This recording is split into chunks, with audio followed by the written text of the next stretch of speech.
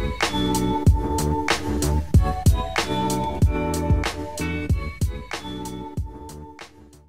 welcome back to another week of Good Morning Thailand as we welcome you to our news and issues commentary sort of program. And we've got Bill Barnett in the studio. Welcome back again, Bill. Right, Tim, another Monday, and I'm a little excited today. The Sandbox is coming, and it's just a little over a month away, so hey, we'll be talking about that later on. That's reopening Thailand, specifically Phuket. Just a few things I wanted to mention. Firstly, just a shout out to Coffee Club. Now, they're meant to be providing us with coffees each morning. At the moment, where's the coffee, Tim? Exactly. It's been 5 days and we've had coffees once. Oh. So I want to shame them and their delivery service to get some action. So calling Coffee Club. Coffee Club, hashtag Coffee Club. We'd like our coffees delivered, please. Another thing I wanted to mention, Bill, was Netflix have got a show on their roster now. It's been at the cinemas in Thailand. It's been sort of around the circuit. It's called 2215. Have you seen it? I have not. 2215 describes the number of kilometres run by a popular guy in Thailand called, he's known as Toon. Sure. But Atiwat Toon Kongmalai is his full name. A great personality, a big supporter of tourism here. Yes, and he's also the head singer, the lead singer in Body Slam, the group, and has performed down here many times. And he's run in the Phuket Marathon many times and other marathons around the country. But he ran from the south, right down the bottom of Yala at the Malaysian border to the very north of Chiang Rai, some 2,215 kilometres, which is the name of the program. It's got Thai subtitles. I'm not usually into watching subtitled films, but it's really good, and you get very emotional. The impact he had, the profound effect he had on a lot of people's lives. They were raising money for the Thai hospital system. Sounds like a great watch, huh? It is a really good watch, highly recommended. But now we're going to cross up to Bangkok. Now, there's been, of course, a big situation in Bangkok over the past couple of weeks where the number of cases have been going up, but the rest of the provinces have been going down. We're 4,000 a day, right? 4,000 yesterday, I think the same on Saturday. A lot of those in the Thai prison system, which is another topic. But online, we've got somebody who actually works in some of these high-density housing areas. High density?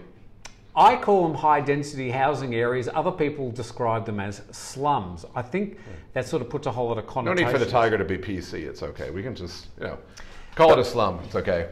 But Friso is the co-founder of the Bangkok Community Help Project. Friso, we've got you online. Good morning, guys. Good morning to you. Now we'll talk about the work that you've been doing soon, but can you describe this this area in Klong Toi, which has come to our attention as an area of a lot of COVID cases? It's not that far from the upmarket sort of Sukhumvit strip. No, actually not. I think a lot of people that are living in Bangkok or come to Bangkok, they probably pass it almost every day without really knowing. It's actually at the intersection of Rama 4. If you're familiar with the Tesco there, it's the big Klong Toi wet market, the very famous one. And behind there is the Klong Toi slum community, let's call it like that. A lot of people have issues with calling it slum, yes or no. But yeah, I think that's what a lot of people call it, yeah. How many people are living in the area, estimated people in the area? It's estimated around 130,000 people living there, and the size is about 1.5 square kilometer. So the density is very high. Also, when you're there, the paths are very narrow, the houses are all together. So yeah, obviously in times of a pandemic, a cluster is easily formed because there's so many people on such a little small space. That's the issue, obviously, at the moment. Well, who are the people that live there? Can you describe the population? Well, it's the people you meet every day. It's 7-Eleven clerks, security guards, your delivery drivers. It's obviously housing a lot of people with lower income jobs, people working in hotels, So the thing with a community like Klong Toei is that these people are all in this little confined space, but they work obviously all over the city. So it's like a breeding organism, right? They go back in, and in the morning they all go back out. That's why it's also, you know, such a worrying situation when a outbreak happens in a place like that, obviously. With the current outbreak, is the government trying to lock down the area, or how are they addressing the vaccinations or trying to clear up the of the COVID cases there? Well, a lockdown was one of the plans. Luckily, that didn't happen. We, together with the government, pushed really hard, with the local government, pushed really hard for mass vaccination, mass testing, and luckily that has happened. So the mass vaccination was the first mass vaccination program in Thailand. It ended 4 or 5 days ago, and almost 60,000 people that live in Klong Toei community has been vaccinated. So this has been a great success, actually. You've also been vaccinated as part of that particular project. Do you know about the vaccine that people have been given? Yeah, so there were two choices. So there's actually, it's Sinovac for everybody under 60, and over 60 is AstraZeneca. So this is actually how they also for next month will roll out, you know, the real mass vaccination here. Do you have any of the migrant worker camps within the Klong Toei high density housing community area? Yes, there are some. Actually, we were there 2 days ago opposite the Klong Toei wet market. It's a huge construction site where now 950 people are in quarantine. Nobody in or out. Very difficult situation, very hard, because the government is also having issues to control this now. So yeah, it's happening, definitely. Just personal, so you've had the vaccine. How did you feel after you had the first shot? I felt very good. Okay, so it's all good. Yeah, well, you know, of course, we run a lot of risk. So we were very grateful that the government recognized that and put us first in line in vaccination. So that was good. I'm actually getting my second shot today. It's my birthday, so that's the birthday. Oh, happy birthday. How old are you? I'm 29. Just checking, because if you were saying you were like 60, I think I'm going to have that vaccine. Exactly. Friso, can you describe the work that Bangkok Community Help have been doing for this particular community? Yeah, we started at the first COVID wave, so it's more than a year ago. And what we see happening was that a lot of people were losing their jobs, losing their income. The issue is obviously that lower income jobs usually go first.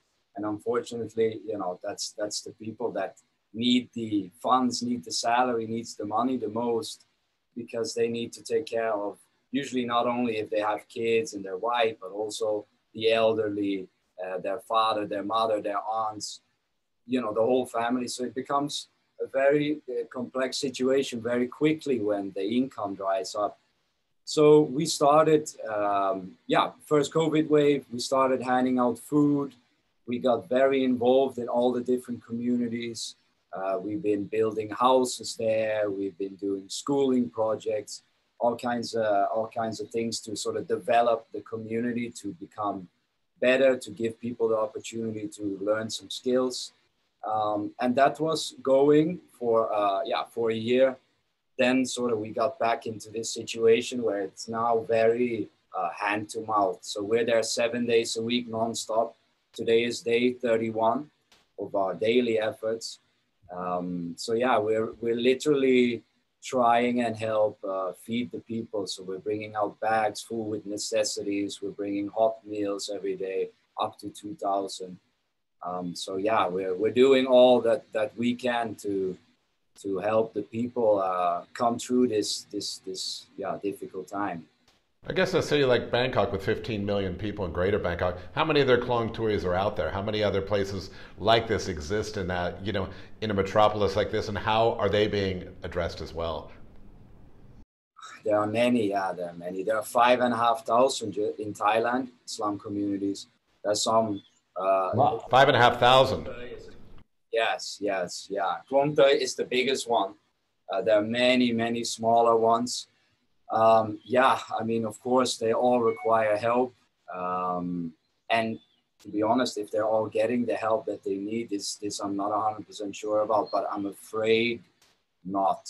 Yes, just because of the, you know, the amount of people that need help. It's very hard to help everybody. Yeah. Friso, we'll put your details, contact details, under this particular video in the description if people would like to contact you. Should also mention, you might like to talk about it briefly.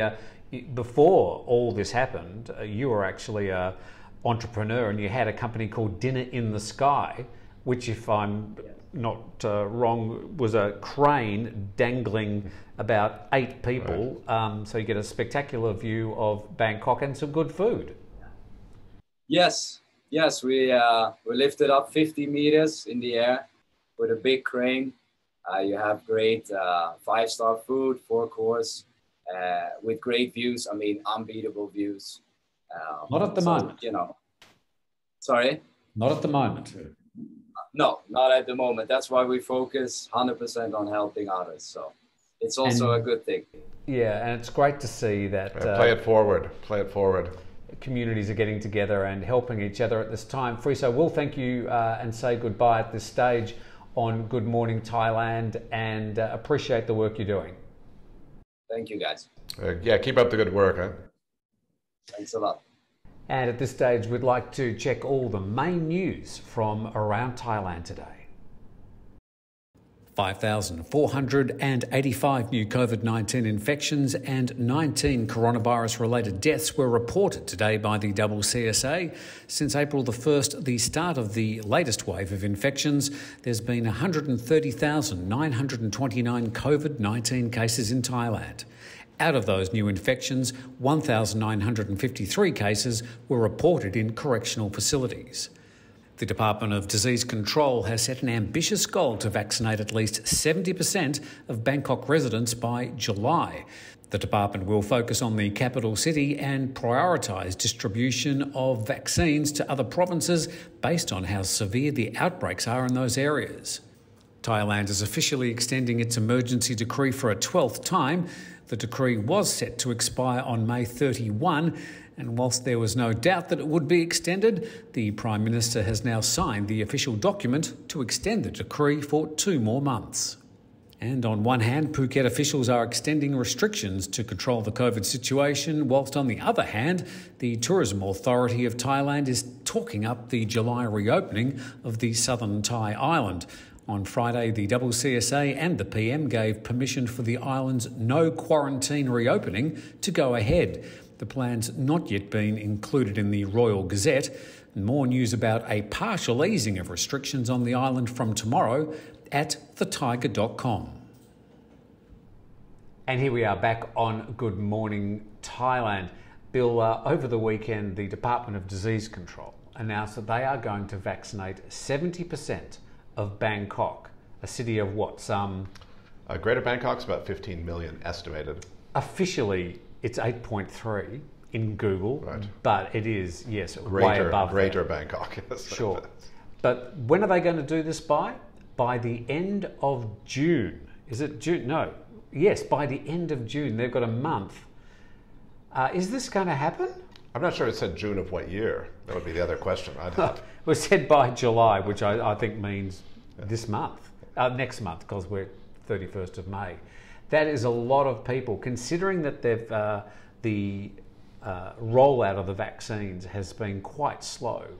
It's a pretty big ask. I'm also wondering that they're saying that they're going to concentrate a lot of the efforts of vaccination in Thailand in Bangkok, whereas of course places like Phuket and Samui, Chiang Mai and other tourist areas are wanting to be vaccinated to get up to this so-called herd immunity as soon as possible so they can reopen. Phuket, of course, they're talking about the 1st of July, which we'll get to in a moment.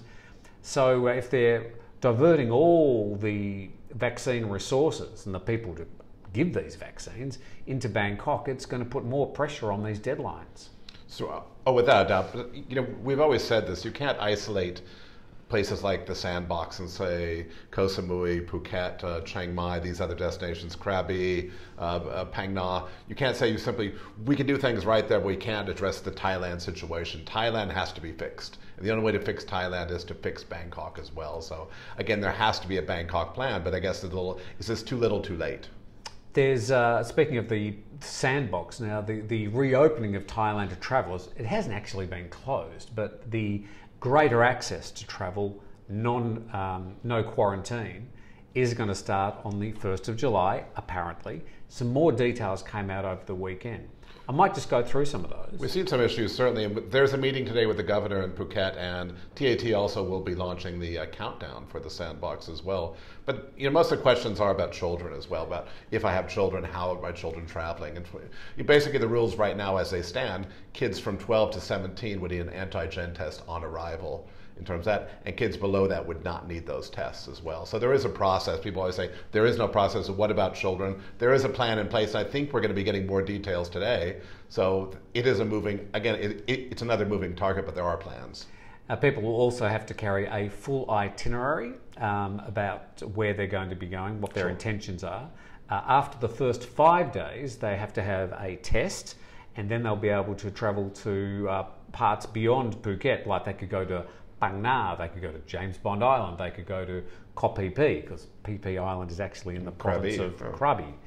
And then after 7 days, they can travel anywhere they like in Thailand. So I think a lot of people are going to use this Phuket Sandbox pilot program as a way of getting back to their families in Udon Whoop Whoop or Chiang Mai or Pattaya or wherever their families are. I think without a doubt Phuket will become the entry point. That is going to become the focus in driving people through. Again, which makes total sense as well. People I'm talking to are saying, yeah, I'll come back, but I'll come back through Phuket. I'll spend 7 days. I don't need to be in quarantine. The no quarantine is what drives the process. Yes, that's really important. That is the big game changer. Also noticed that the commentary over the weekend said that any restaurant, hotel, transport or tour activity will have to be registered through this TAT Safety and Health Administration program. I can't imagine a lot of tuk-tuk and taxi drivers going to all this rigmarole of getting registered. It hasn't been their way in the past. I think that there has to be a mechanism out there for safety as well. And with the SHA, it goes across many jurisdictions. So there is a process to go through. And I think travelers do what confidence. So there is going to be up to some procedures for everybody who's touching tourists going forward. That has to be in place. Well, how that's going to be implemented and then enforced will again be fascinating, because Phuket tourism... Got to start somewhere, Tim. You've got to start somewhere, and I'm all for it. But the lawless nature of a lot of Phuket tourism in the past suggests to me that it's going to be a hard road to hoe. I think one thing that really, right now, what's bleeding many of the economy, we talked before about the slums in Klong Toei, people working in restaurants, people working in the tourism economy, is the liquor ban. And I think that's continuing in many places in Thailand. You're not allowed to drink in restaurants or bars. And to us, that's a little bit illogical right now in terms of not allowing these businesses to operate, and it's costing so many jobs and everything else. Right now, there is no clarity when that's going to return and when people are going to be allowed to go back in that. And, again, it's really putting a grip. As an industry, it's killing the industry. My heart goes out to restaurants. It goes out to the employees there. It has to be addressed sooner than later. Now, over the weekend, we also heard that Malaysia is going to have a circuit breaker style lockdown, 14 days full lockdown from this Tuesday, and that's just to the south of Thailand. They've obviously got an increasing problem with COVID there. This new so-called Indian variant is spreading very quickly. The situation in Myanmar is not quite so clear. They've got other problems there as well.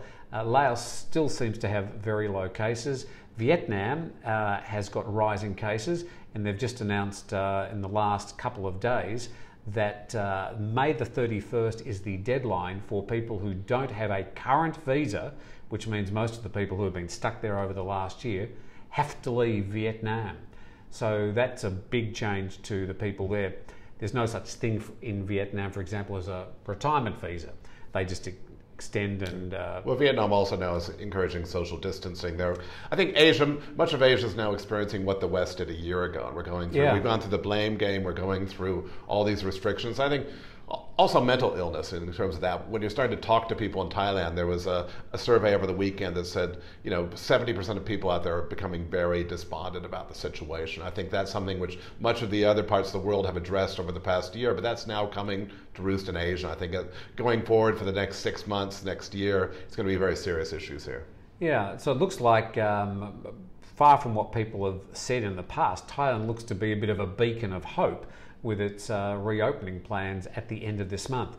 Let's go to some of the comments that people have been saying about the program and about the Thaiger and about our stories. Always interesting to see lots of comments out there. Again, we encourage comments, we encourage things as well to come on. You're a bit open-chested there, Bill. Wow.